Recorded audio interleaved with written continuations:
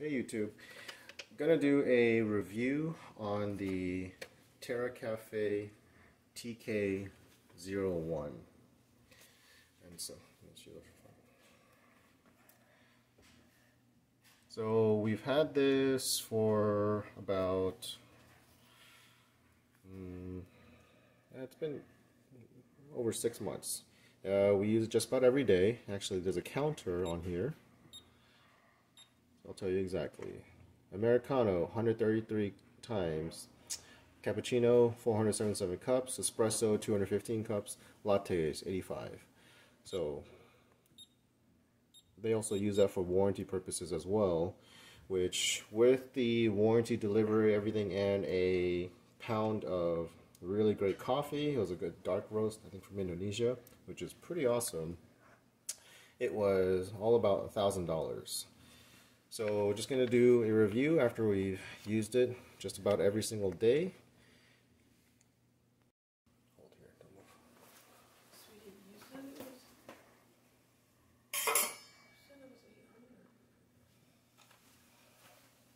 I have this right here.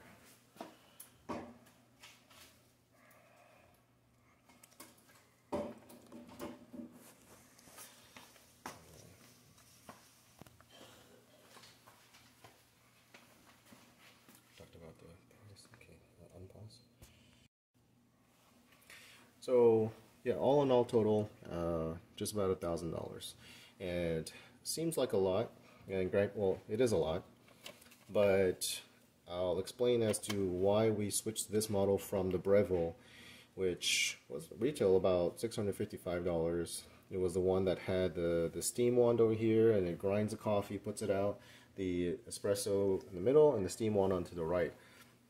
Ended up selling that one, and I'll explain later. But we'll go through just the basic functions on the TK-01. So on this side we have you have your water reservoir. It's not the biggest, but it's not the smallest, and the water filter is in the back there. So once again, it has a sensor to let you know when you pull it out. And on the side here as well is where you change your milk foam, where you get more foam or less foam. And actually when you go to less foam, it does, the temperature changes a little bit. The more foam, the more steam there is, and so the higher the temp is. And then on top, you have 2 warming spots, which actually get pretty warm. I can't leave my fingers on there for more than a couple seconds. And then you have the your coffee reservoir, in this little area for grinds. And yep, there's a seal on there, keeps it pretty tight. And then on this side, so once again, there's a sensor on that door too. You have your used coffee bin.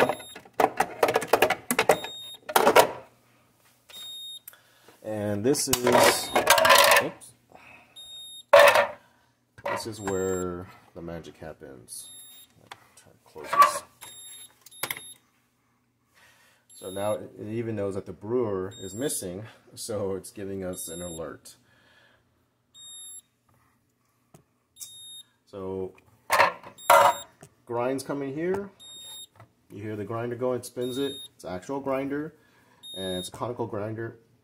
It dumps the amount of coffee into here, and it gets loaded underneath here, pressurized hot water, and gets spit out into the nozzle in the front.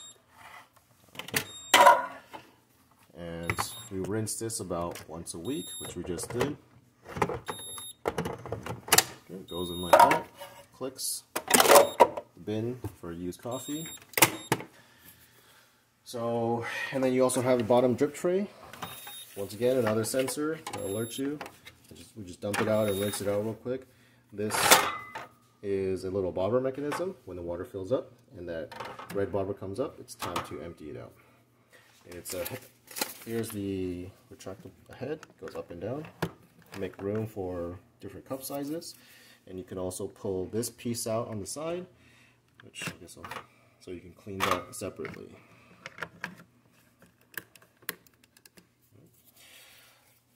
So the basic menu on the front has Americano, Cappuccino, Espresso, Latte, Hot Water, Pre-ground, which is that little small reservoir.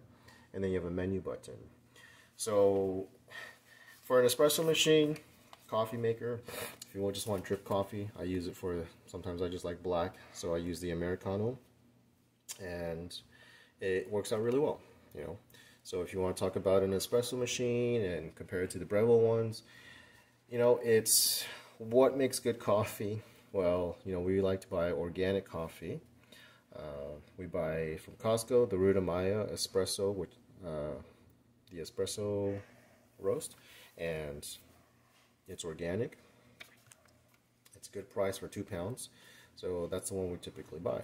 But really, what makes this a good coffee machine, espresso machine, is that you can tailor it to your likings.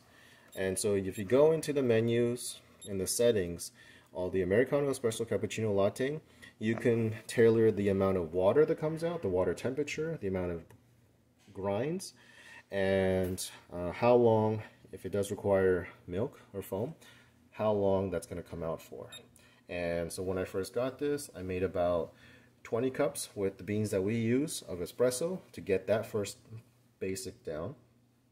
And I tailored it to the espresso that I like, and then you can go back and go through changing cappuccino. All you're changing is the amount of, you can change the amount of espresso, but typically I keep it the same, but change the amount of milk that might come out, and then you can also adjust the foam that's in the water bin side. But we leave it at a medium foam, and it works well for lattes, cappuccinos, so that's pretty much where we leave it. And on the hot water is nice too, because my kids like to make their own tea, and they also like steamers, what we call, for the milk. So we'll just do, you know, steam some soy milk for them. They like that, and hot water that they can use as well.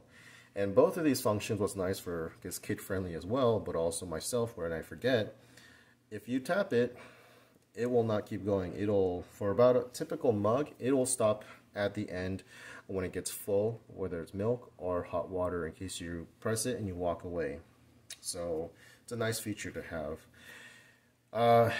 Haven't had any mechanical issues, which I didn't expect to. I mean, so that's good. But yeah, you can tailor this to your preference of what you like, and I think that's really what fine-tunes of whatever you desire for your palate, and that's what makes it so well and worth its value. Because I've had good coffee from IKEA, but you know what, it was really fresh. It came straight from the grinder, and beans to grinds, and right down, and really great black coffee. So they could have used cheap beans, but it worked out really well because it was freshly ground. And so it just depends. So whether you pay $30 a bag for some Kona, or you pay $10 a bag at your local Starbucks, is if you can tailor that to your liking, then you can make a mediocre bag, adjust it to your preference and make it that much better.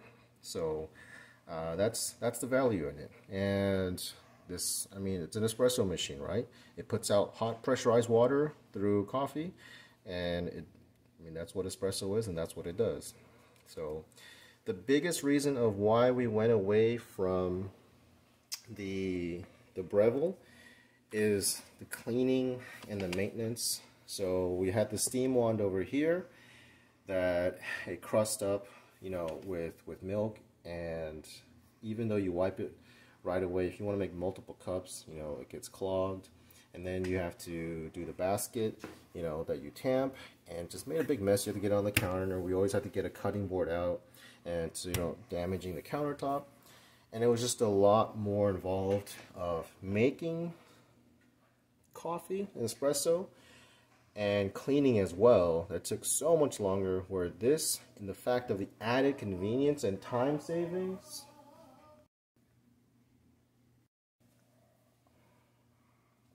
so for the aspect of cleaning, so it's very easy to tray out, dump it out with water. But once again, you don't have to do this every time. Everything on the Breville, you have to do it every single time you made a cup of coffee. This fills up a couple times a week, depending on how much. But if you're making coffee for yourself, one to go and one for my wife, and also to go. So that's about 4 or 5 cups we'll have in the morning time. You don't have to do it every time. The water will last at, the water tank is enough to last at one time in the morning, and same thing on the bins. It'll actually alert you when it's full, and it knows not by any weight or any other sensor, but simply the amount of times that you're making espresso. So yeah, and sometimes I'll just check it. It's like, oh, it's not really full. You know, it's only a couple, maybe 3 discs in there, and then we'll just keep on going and making coffee. So like I said, just dumping that out in the trash, dumping the water out, and once a week I'll actually pull this brewer out, right? Just rinse that off. Right? You want to be careful. There is what seems like there's some kind of gunk down at the bottom over here. That's actually food grade grease for the mechanisms to work properly. So don't go wiping that down. Yeah, we wipe down the door a little bit, and wipe the heads down here. And here's a big part, the milk, right? How it comes out. All the other ones that we looked at, such as like the Phillips, where you have a container of milk, whether you got to clean that steam one, and that's what we didn't want to do. So this one, we have 2 of these. One is for my wife, and this one is for me, and they're the same. We keep them both in the fridge, and this one, it just clips onto here. And you come out, take it out, whichever one who's making coffee, plug it in, and typically we're making a latte or cappuccino, and it'll suck up the milk on its own, autopilot, and whenever we're done, it'll even prompt you to do a cleaning. So you take that and from the little mini milk carafe, plug it into there. This is already plugged in because you just made a cup of coffee, and then you go through the cleaning of here, and it'll make sure 2 steps, make sure it's plugged in, and it confirms, because it's going to pump hot water and steam out through the nozzle. It's going to pump hot liquid first, and then it'll do steam after, and it's takes about 10 seconds, and you're done. And you pull it out and put it back on your milk carafe and put it back in the fridge, and on you go. So it's a huge time savings if you're used to using other espresso machines, and that's what we really love about it. It's easy to clean. It runs on autopilot with all these buttons. You just press it and go, and keep different milk carafes around. Cleaning that is easy as well. So yeah, very convenient and time savings. So for that, yeah, we really like it and pretty happy with it. And they do offer really great coffee. We bought a couple bags, but I mean, it was getting pretty pricey. And I was like, once again, we wanted something consistent, so this was the supply we had closely available to us at our Costco. They always have the Ruta Maya and the espresso blend, and it's organic. So, and we buy 2 pounds at a time. So, yep, hope you enjoy the review. And this is the Terra Kaffe TK-01, not affiliated with them whatsoever. There was a gentleman who has a tech channel, and I found this one through him. So he had a really great video, so just want to share mine as well.